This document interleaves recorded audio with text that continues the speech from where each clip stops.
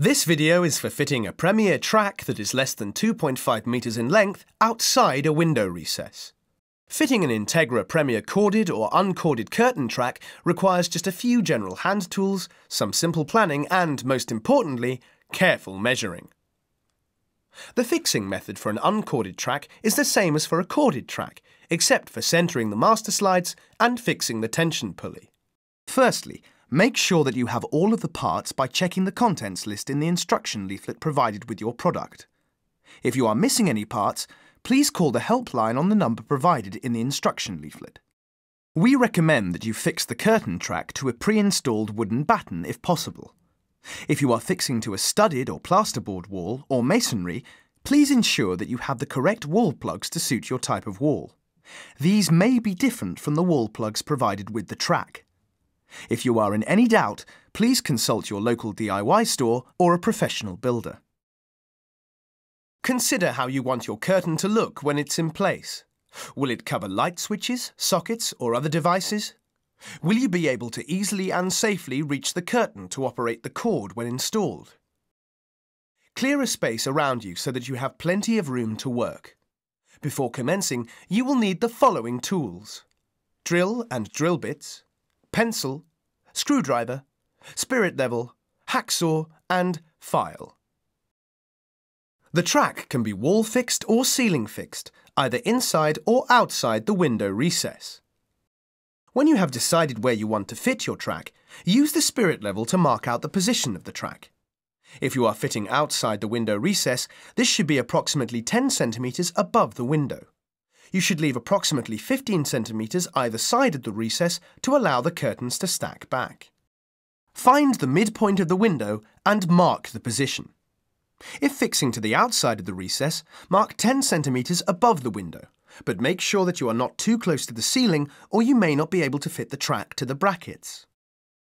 Working out from the midpoint, mark the position of the remaining brackets using the tape measure, pencil and spirit level.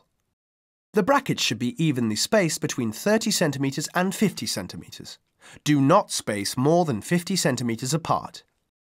The brackets are a two-part system consisting of a base bracket and a mounting bracket.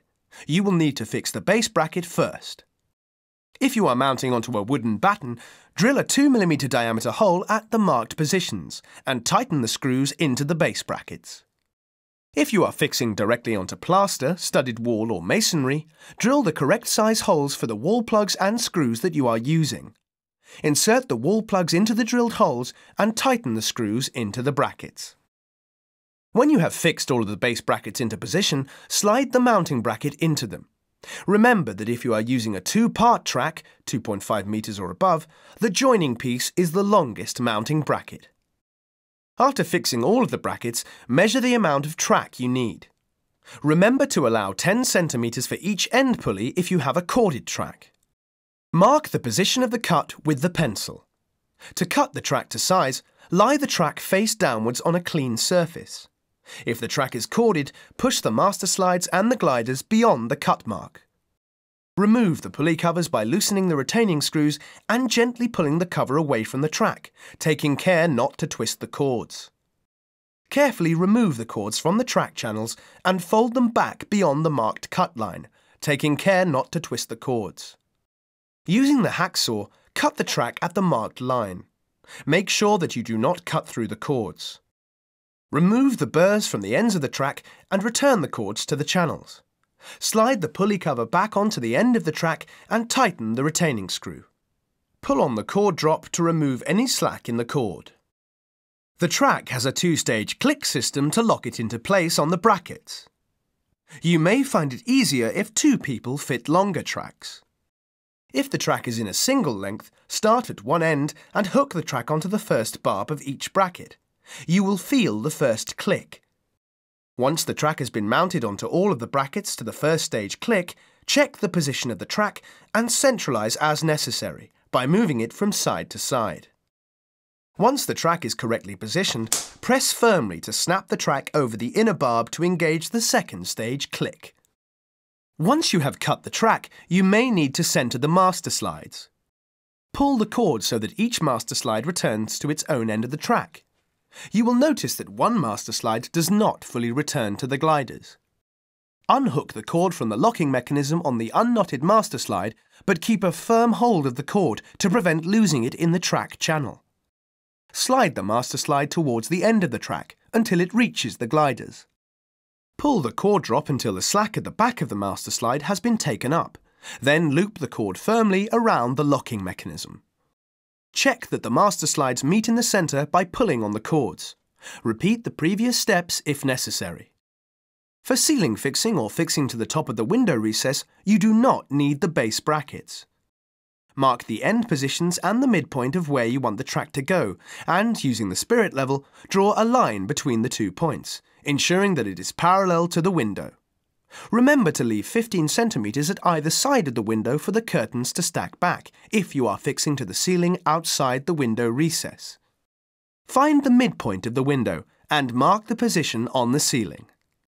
The positioning of the brackets is the same for ceiling fixing as for wall fixing, previously shown. Drill and insert the appropriate wall plug. Fix the brackets to the track using its first click point. Screw the bracket and track to the ceiling and, once all the brackets are fixed in place, push the track to the second stage click. Using the screws and washers supplied, fit the overlap arm to the master slide that is the same side as the cord drop. Small children and babies can easily become entangled in the loop of a cord, so you must fit the tension pulley to prevent access to the cord loop. Using the 2 screws supplied, fix the tension pulley to the skirting board, wall or windowsill directly under the cord loop. Extend the neck of the pulley until you expose a hole in the side of the pulley arm. Insert a pin or nail into this hole to hold the pulley neck in the extended position. Remove the central barrel of the pulley by pulling it down and out. Place the cord loop inside the pulley and replace the barrel in its original position, ensuring that it clicks into position. Take up the cord slack in the pulley by pulling one of the knotted cord ends at the master slide until the cord loop sits inside the pulley barrel. Tie a knot in the cord directly behind the master slide. Remove the pin or nail from the hole in the pulley neck. The neck will now slide back inside the pulley body and tighten the cord in the tension pulley. If the cord still feels a little slack, go back to the master slide and pull the cord tighter, retying the knot when the cord feels tight in the tension pulley. Only when you are satisfied that the cord is tight in the tension pulley, cut the excess cord at the master slide, being careful to cut the cord in front of the knot so that the knot stays in place. If you remove the knot, the cord will unravel. If the cord becomes twisted, rotate the head of the tension pulley to untwist the cord. Now you are ready to hang your curtains.